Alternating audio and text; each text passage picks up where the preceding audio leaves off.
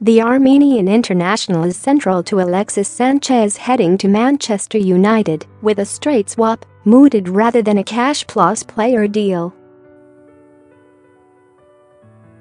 According to the player's agent, Mino Raiola, if his client does not agree to make the switch to the Emirates, Sanchez to United doesn't happen. Which agent has the better eye, Raiola or Jorge Mendes? Manchester United is not going to sign Sanchez unless Mkhitaryan agrees to join Arsenal. Raiola said to The Times Mkhitaryan has not decided yet. Mkhitaryan is going to do what is best for him.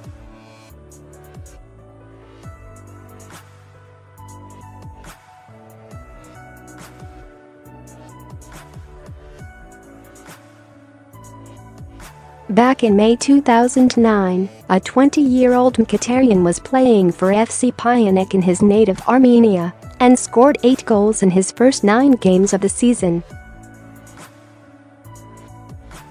There was a real buzz surrounding him, with manager Vardan Minasyan stating his desire to see his talisman in a stronger league in an interview with UEFA.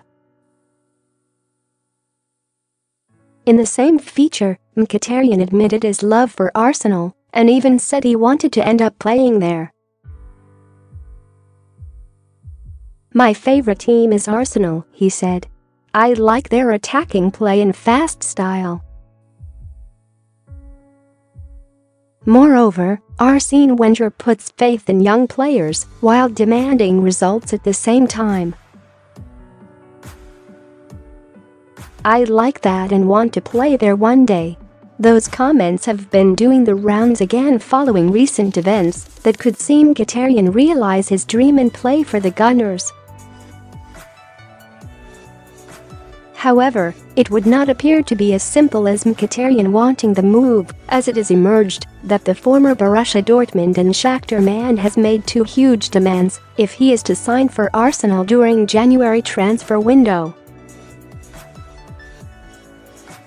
According to Raiola, who is no doubt looking to add to his pay packet with his involvement in another massive deal, has stated that the 28-year-old wants a pay rise on his current £150,000 a week contract at Manchester United, despite a huge dip of form which has seen him dropped from the squad.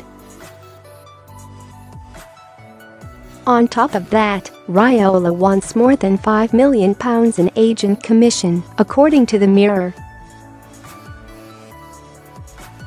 Do you think the big swap deal will eventually go through? Sound off in the comments.